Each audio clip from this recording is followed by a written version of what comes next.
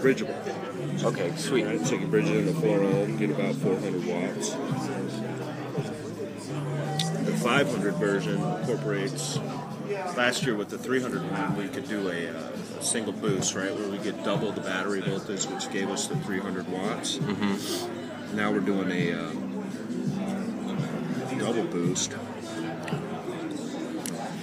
this guy plugged in here. So we're talking about close to 36 watts?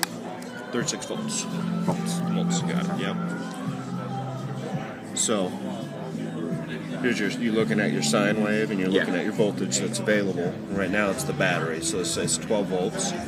And then with the 301, you get up to about that level there. That'd be your 2 times battery, so 24 volts, 300 watts.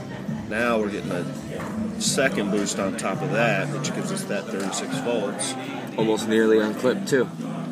Yeah. That's so incredible. Got a nice clipping response. Second boost, and it travels with the sine wave, so that's where all the efficiency is coming from.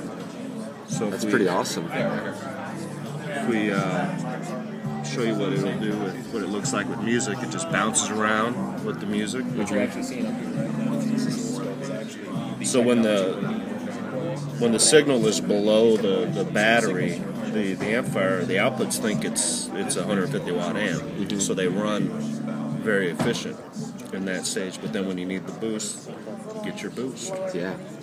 So that helps with heat as well, doesn't it? Yep, absolutely. Pure efficiency definitely helps with heat dispersion. Efficiency goes up. Heat goes down. Heat goes down. That's awesome. What allows us to get into the smaller package. PBR300X2. And then we have a PBR300X2. Which is now bridgeable to single channel. Very cool, neat feature. Inputs. The other side. Basic remote ground. So they'll accept the input. They'll accept up to 12 volts RMS. So fully balanced differential input, so you can run speaker level off the head unit into the